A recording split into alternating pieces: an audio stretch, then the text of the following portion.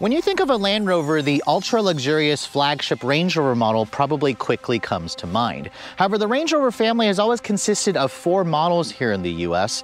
At the top end, of course, is the Big Daddy Range Rover, and at the bottom end is the entry-level Evoque. However, one rung up the ladder sits the Range Rover Velar, a vehicle that we've seen in America since 2018. This is Land Rover's compact entry in the luxury SUV space, going head-to-head against vehicles like the BMW X3, Mercedes-Benz GLE, and Porsche Macan. Now for 2024, it's time for Land Rover to finally give this vehicle its first full round of updates, which include new styling front and rear, an updated infotainment system, and some tweaks to the suspension to give this thing slightly better driving dynamics. So as you can see this week, Land Rover has sent us over this Range Rover Velar SE Dynamic, which is kind of like the mid-trim with the 3-liter turbocharged inline-6 under the hood, and of course standard all-wheel drive. So for those of you who have always wanted a Range Rover, but you don't necessarily want to break the bank on the bigger models, how does this refreshed 2024 Range Rover Velar stack up? Stay tuned to find out.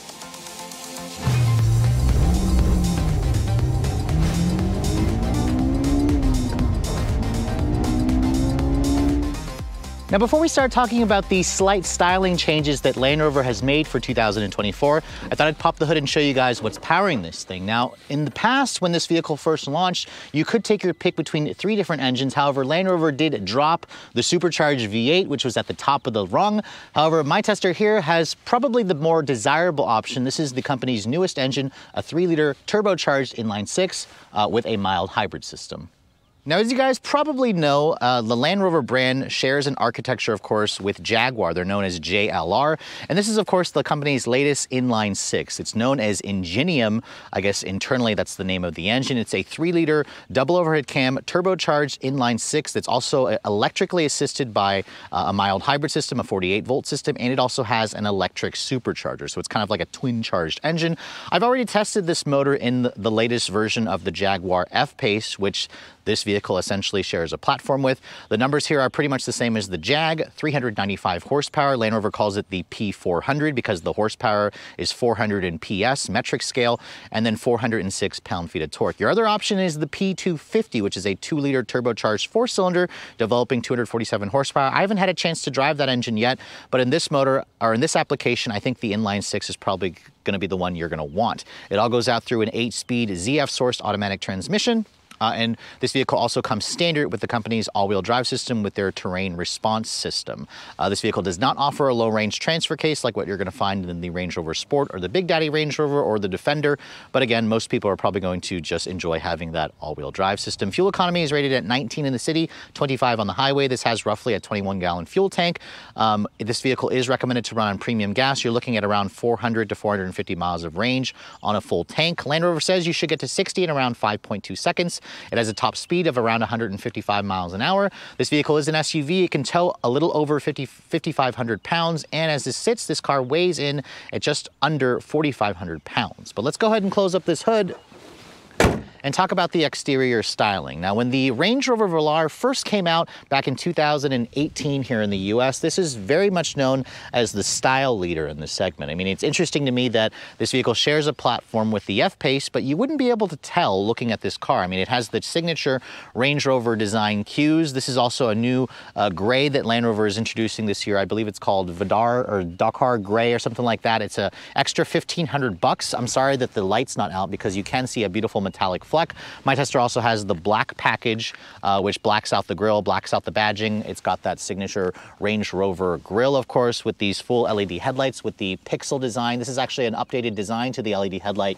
whereas now you have kind of this continuous light blade creating an LED daytime running light and turn signal. Before it had like a little circle or a rectangle in that lower portion of the headlight, but Land Rover, as you can see, has cleaned that up, taking some styling cues from the Range Rover Sport, the new one. You can see down here there are LED fog lights with another LED light strip, and then with the black package, it kind of it turns a lot of the bronze accents into these gloss black accents with these integrated parking sensors. Overall, I still think this is one of the most handsome looking SUVs in the segment. The design has definitely aged well, so you may have to squint at it or park it next to the old model to see some of the changes that Land Rover has made. Now, moving around the side profile, what's interesting about the Velar is this vehicle is supposed to be a compact SUV, but 189 inches long. This is more along the lines of a mid-size SUV. Compared to the Evoque, however, the Evoque is the entry-level model in the Range Rover family. This model is around 17 inches longer, but around 6 inches shorter versus the new Range Rover Sport, which I also had a chance to drive and show you guys. The wheelbase is 113 inches long. It's the same length as the Jaguar F-Pace. This vehicle is about 2 inches longer versus its F-Pace corporate twin. Now, looking at the wheels, my tester has an optional 21-inch diamond turn finish alloy wheel riding on a 265 by 45 R21 Michelin Latitude all-season tire. You can see it's got these big brakes. However, my tester is missing the dynamic handling package, which would roll in adaptive dampers, air suspension, and red painted brake calipers. Now, without the air suspension, this car has around 8.4 inches of ground clearance, which is fine, but the air suspension will allow you to raise it up to around 9.9, so just under 10 inches. You can see there's some black trim here that is blacked out from the black package, along with the black mirror, which are electrically folding, and they have integrated turn signals. My tester also has the black contrasting roof. That panoramic sunroof does come standard. It also opens up to vent air, and it has a retractable shade. And then looking at this angle here, I really love the proportion of the Velar. I mean, it has kind of like a low, wide, almost coupe-like concept car design to it.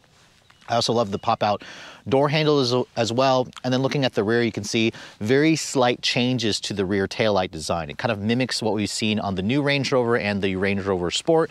You can see more blacked out accents here. The taillight has a slightly different design to the LED look with the LED turn signals, full LED taillights again, which is nice. You have a new rear bumper, of course. No visible exhaust tips on this car. But it's still, again, very much a handsome looking vehicle. I like how Land Rover hid the rear wiper underneath the spoiler. And then there's a big third brake light that's also attached to that subtle rear spoiler. And then looking at the cargo area, this is where the Velar also has a pretty decent amount of cargo space. Now, first of all, it's got a power lift gate. You kind of expect that. And because of that long exterior length compared to the competition, this vehicle offers just under 31 cubic feet of cargo space. There's no third row in this vehicle, obviously. You have some storage here. I like these aluminum kick plates, and underneath here you can see there is a temporary spare tire. There's also room for a full-size spare, which Land Rover offers as part of a dealer accessory. That's a first aid kit.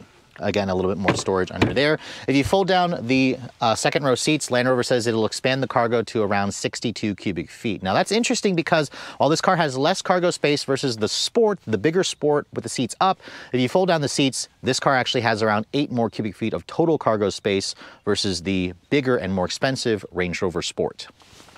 So on the outside of the 2024 Range Rover Velar, you may have to squint at it to actually see the styling changes. But what about the interior changes? Let's go ahead and take a look at that. Before we step inside, however, let me show you guys the key fob. You can see this is the current Jaguar Land Rover Intelligent Access key.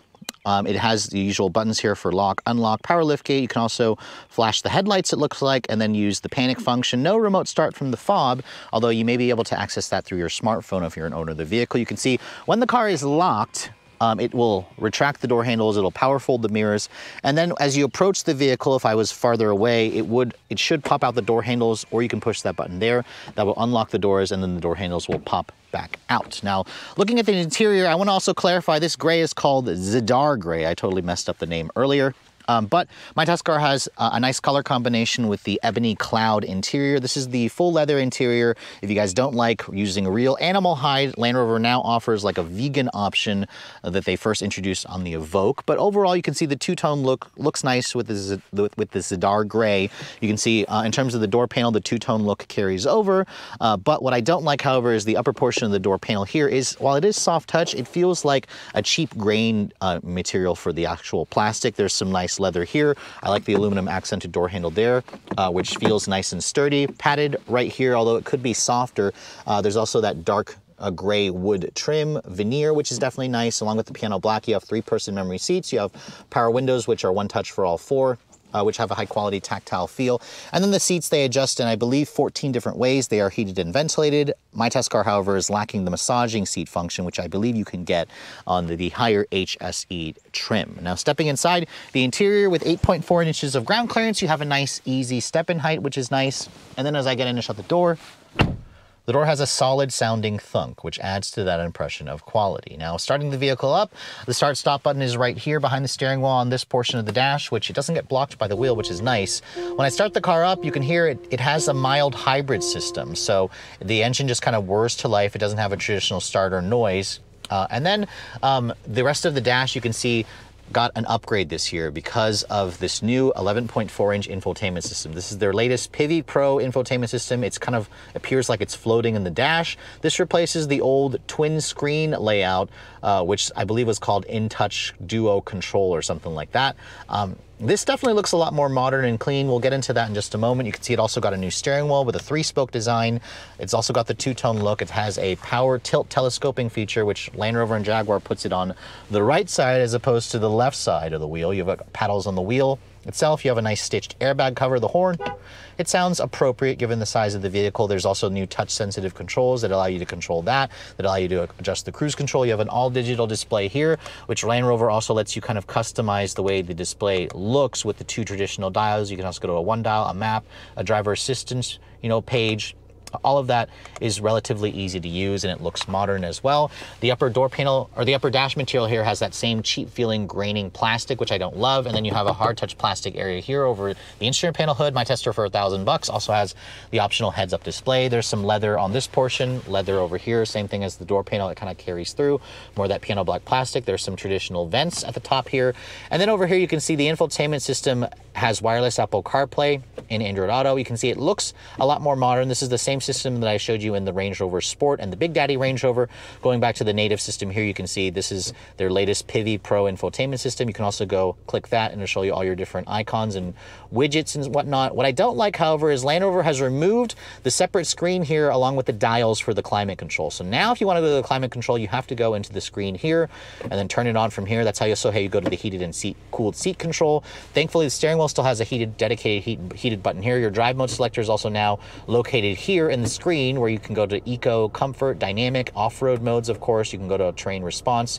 You can change it to gravel and sand, mud and ruts, a comfort setting again. So this to me is kind of a step backwards, but for those of you who like touch controls and you like more of that cleaner design, you're obviously going to have to get used to this. The climate will always be over here, and then the rest of the screen is over here. If you push that button here, you can see it brings up the full 360 camera, which again, the quality and the resolution has definitely improved over the years. I also like how it takes up the entire screen. The screen itself, you can see the response is a little bit faster, but it's not quite as fast as some of the other competing systems like the new BMW iDrive 8. But again, this definitely looks a lot more modern versus the old system. Put the vehicle into reverse, you can see the mirrors will fold down or tilt down, and then it gives you parking sensors front and rear. Down here where there used to be dials, now there's more of that shadow gray wood. If you open that up, you can see there's your wireless phone charging pad and a USB-C charging port, a little bit of storage. So I like the fact that Land Rover gave you back some storage. There's a new shifter here. Instead of the dial that raises up, instead now you push this little trigger, push it forward to go to reverse, push it back to go to drive. There's also a sport mode there. Push that button to go to park. This is definitely a cleaner look, but again, some of the creakiness that I'm feeling in the plastics don't feel great. The wood feels good, but this piano black is going to show scratches and fingerprints, annoyingly. Cup holders here, you have a nice padded center console, and then if you open this up, you can see it offers another two USB ports, a C and an A decent amount of storage in there as well. The seats, I don't particularly love the seats the way they look. The leather feels more like pleather to me, but the heat and ventilation works fine. Again, you can get a massaging seat. I would like to see the Land Rover badge embossed in the actual head restraint. You can see the glove compartment is a bin style. It's damped and it's lined with felt. It doesn't have that twin glove box design like some other Land Rover products. There's some LED map lighting in here and some ambient lighting, but my tester is missing the climate comfort package, or I'm sorry, it's missing the some upgrade package that gives you the interchangeable LED lighting. This one just has the standard lighting. But overall, the interior, it looks nice. It definitely looks a lot more modern, but you definitely have lost some functionality with the traditional hard buttons. The Meridian sound system in this car is the standard one, and it also makes some good sounds if you guys are audiophiles. There's also an upgrade system if you guys prefer. But let's go ahead and hop into the back seat of the Velar, because this model here has a decent amount of space, although that's where I have the seat to drive. The seats don't recline, but they do fold down to expand the cargo capacity. Land Rover says you have just around 37 inches of legroom. That's an inch less versus what you get in the Range Rover Sport, which is a bigger vehicle. You can see getting back here, this is where I have the seat to drive. Let me close the door. The door sounds pretty nice and solid as well. You can see same materials, cheap, but nice leather over here and more of that beautiful wood.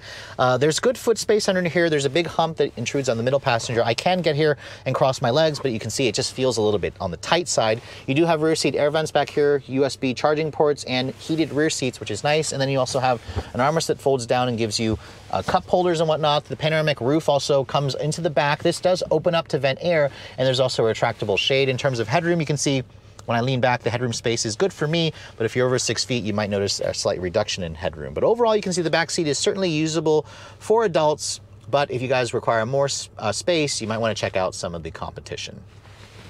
So it's been about 4 years since I had a chance to drive a Land Rover Range Rover Velar, and the last one that I drove was a special one-off model that was kind of like the performance SVR version, although Land Rover called it the SV Autobiography.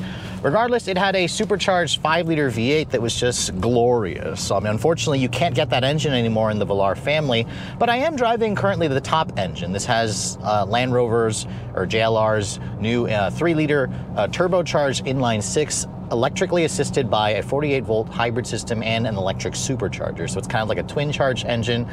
With 395 horsepower, 406 pound-feet of torque, Land Rover says this model can get to 60 in around 5.2 seconds. Now, I've tested this engine in the Big Daddy Range Rover last year, where that vehicle was considerably heavier. Now we're driving a car that's around 4,500 pounds. There is a sport mode here, although my tester is missing the dynamic handling package, which would give it adaptive dampers and an air suspension, but I have it in its dynamic mode now. I also have the transmission in its sport mode. So let's go ahead and see what we can get here in terms of acceleration in real world testing. We'll brake torque it.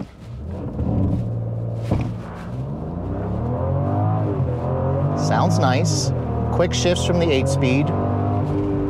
All right, we got 5.5 seconds there, which I think is a pretty decent time, although it's not quite as fast as what Land Rover claims at 5.2. Keep in mind that this car here with this powertrain compares favorably with vehicles like the Genesis GV70 with its 3.5-liter turbocharged V6, the BMW X3 M40i, a Mercedes AMG GLC 43, of course, an Audi SQ5, and then, of course, there's also the Jaguar F-Pace, which is riding on the same platform as this vehicle. So 5.5 is acceptable, but I believe some of the German competitors like the BMW should probably be about a second faster versus this. But again, you don't necessarily buy this vehicle for the quickest 0 to 60 times, but you also want it to be on the faster end. Let's try it here on this stretch. This time we won't brake torque it, we'll just floor it.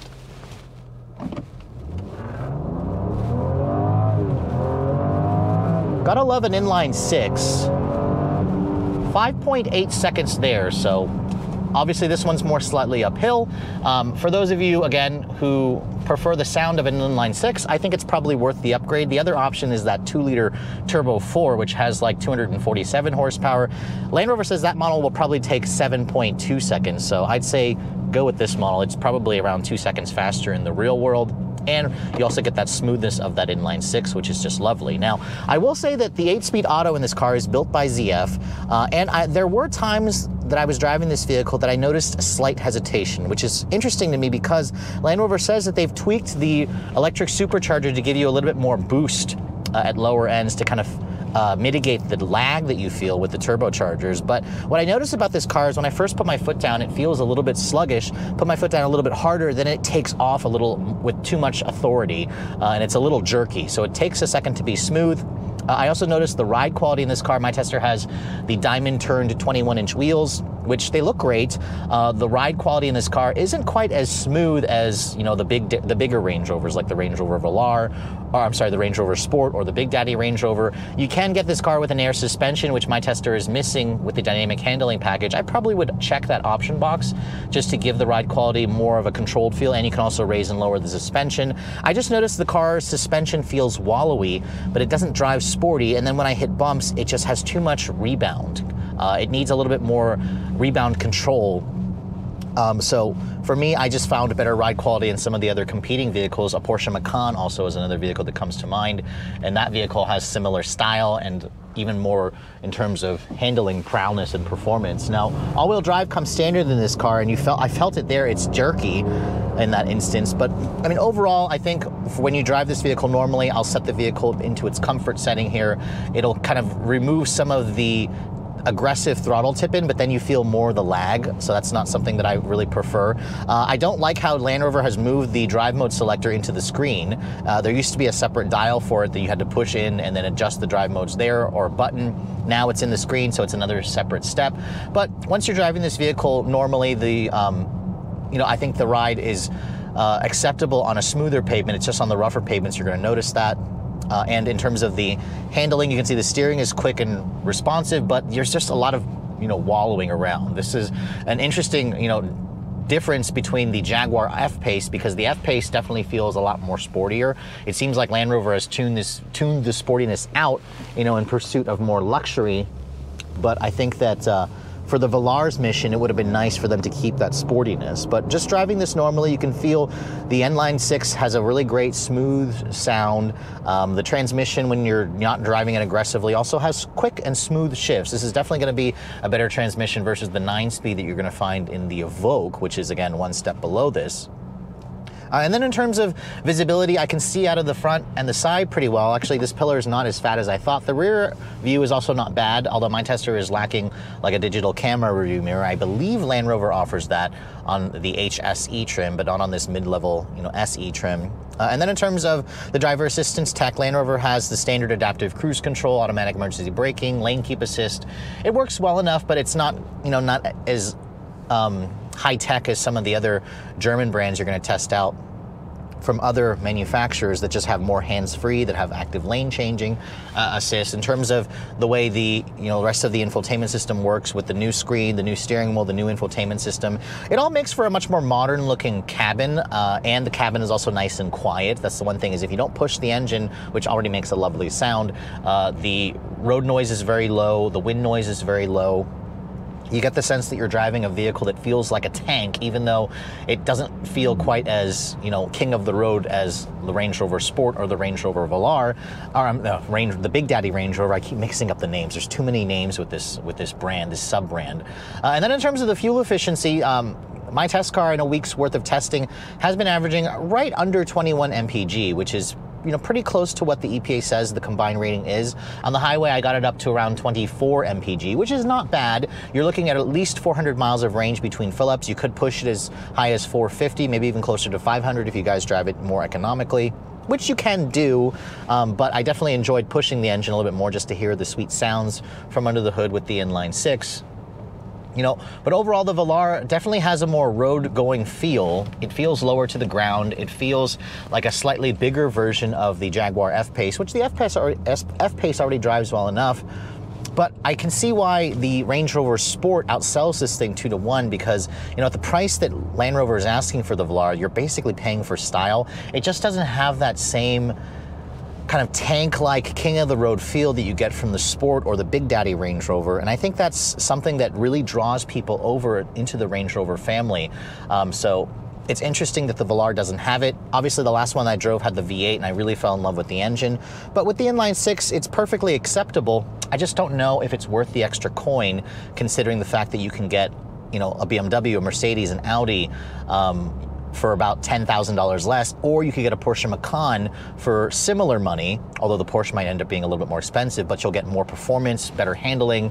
You'll still have sleek style, of course, with Porsche and such, but overall, the Velar, to me, is still a great option, but it just doesn't have the same kind of, stand-out feel that you might get from some of its competitors, which are cheaper.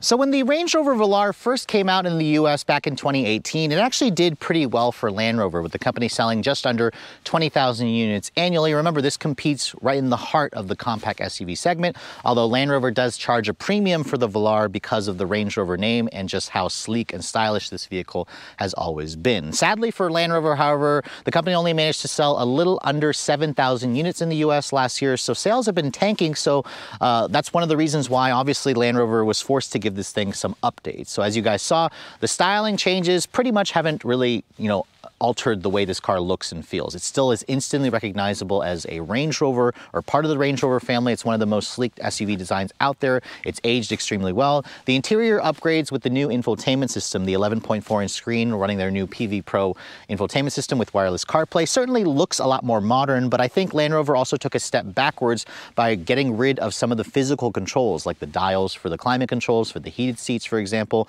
I kind of wish that Land Rover had kept that in the interior, but I suspect that it's probably something that owners will likely get used to. The backseat area has pretty average amounts of interior space. Cargo room is on the higher end of the scale, but really where I have an issue with the Range Rover Velar is the fact that it doesn't quite give you that tank-like king-of-the-road feel that you get in the larger Range Rover Sport. Now, obviously, something has to give when you're driving a vehicle that is built off of a slightly different architecture, the Jaguar F-Pace architecture. But I also am sad to see that this vehicle doesn't drive quite as sporty as the F-Pace. I mean, the F-Pace is one of the sportier driving SUVs, along with the Porsche Macan. This vehicle here feels like it's been tuned more for comfort and maybe even for off-road capability, which is why it doesn't feel quite as sporty to drive out on the road, which is fine for those of you who prefer a luxury car. But again, the ride quality in this vehicle isn't quite up to the same snuff that I've tested in something like the Genesis GV70 or a Porsche Macan. So my recommendation would be try out this vehicle with the dynamic handling package that gives you the adaptive dampers and adaptive air suspension, which should again improve the ride quality and the handling dynamics of this car. Now, if you guys are looking to purchase the 2024 Range Rover Velar, this vehicle is on sale already, and its starting price is going to be considerably higher versus a lot of its rivals. At a base price of just over $61,500 plus destination for the base S model, that includes standard all-wheel drive for the P250 with the 4-cylinder, that represents about a $12,000 price delta versus the base price of a BMW X3, an Audi Q5, or a Mercedes-Benz GLC, or a Lexus NX. I'd argue that the Land Rover brand does give you the promise of off-road capability, which you're not going to technically find in a lot of its other